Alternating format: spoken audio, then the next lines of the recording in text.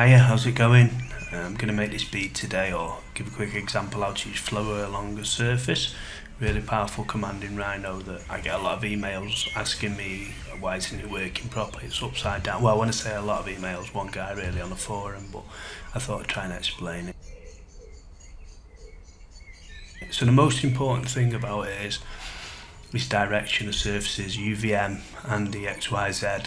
We've drawn a triad there. There's a triad there that tells you where you're going, and also when you use a DIR command it brings out the blue and the red arrow on the surfaces, and they all need to point in the same way. That's the real secret to this command.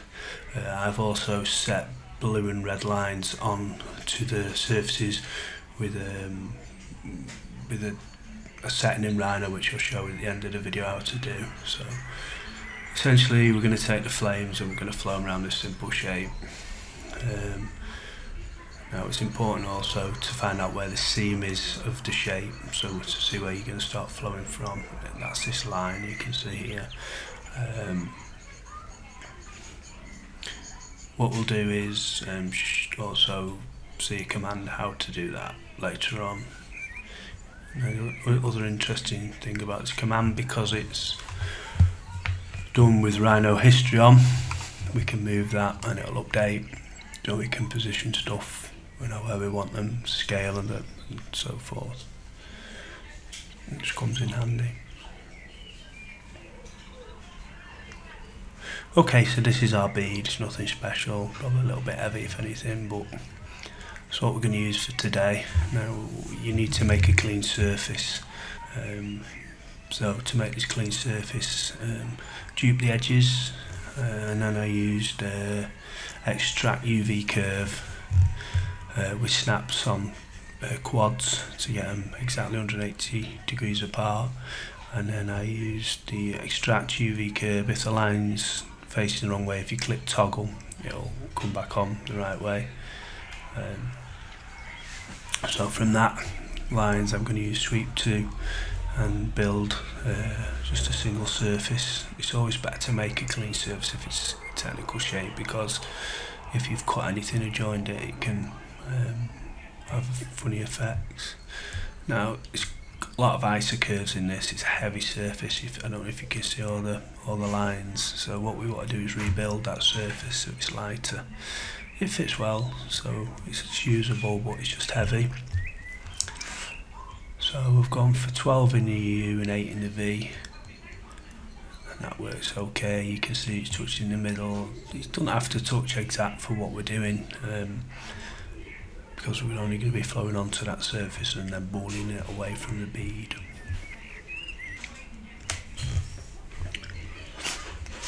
So we're going to use another command now, which is create UV curves. So we just click onto the item and that brings us this box out, which is essentially the bead surface, the top of the bead surface, but in the square form. So a little trick, if you press explode and then click sweep 2, it'll build the surfaces for you. You don't have to select any curves or anything. And then we're going to rebuild that surface to have the same amount of UV curves as the bead surface.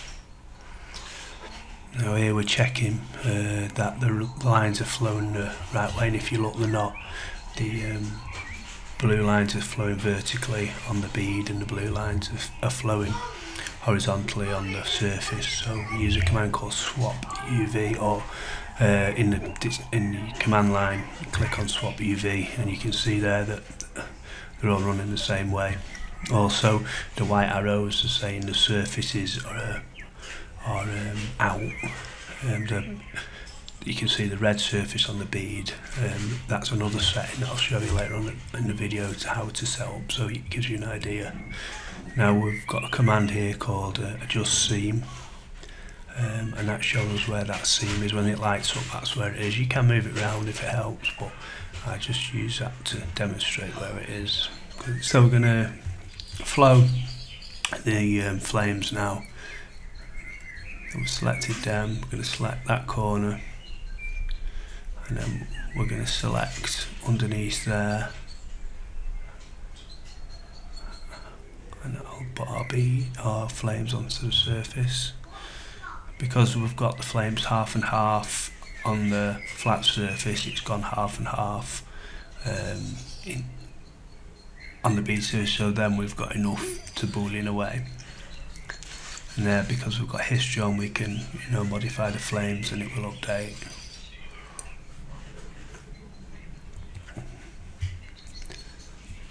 So once we're happy with that, we can delete that surface, bring the bead back,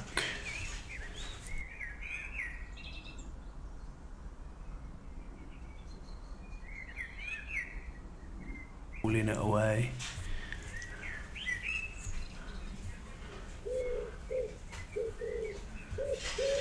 There we go. Look, I'm bringing that into a presentation mode now.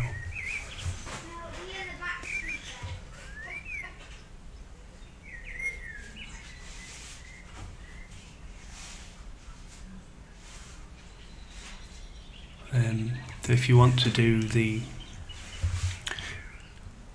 change it so it'll show you the base surface or the bottom surfaces, if you find, go into one of your display modes, there's lots on this because it's matrix, it has them all built in, but essentially you just need to set one up, copy one of the ones that you use, say the shaded one, and then find this back face settings, single colour for all back faces, and then just put a colour in there, but don't go too bright with it, just keep it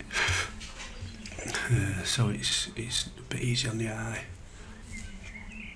And then make sure you rename that as, you know, show back faces or something, so you can click into that display and it'll show you them. Also the isocurve one, again, matrix haven't set up, so if you pick another one and set that up and call that UV normals or something like that, then you need to look down,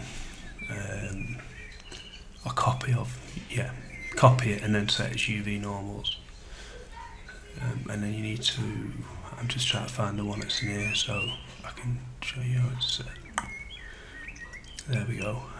So you go objects, so it's not UV normals, which you've set objects, and then surfaces, and then your two colours, and you use specified UV colours, and that'll, you know, that helps as well. And you can set that up maybe with the back faces and just use that when you're doing flow until you get the hang of it. So I hope that helps. I'm going to try and do a few more videos because I've not done any for a while, and I'm going to maybe do some videos on making stuff and setting stones, a bit of casting, just see how it goes. So say like and subscribe. Have a good day, and just remember, never be too busy cutting down trees to sharpen the saw. Thanks a lot, bye bye.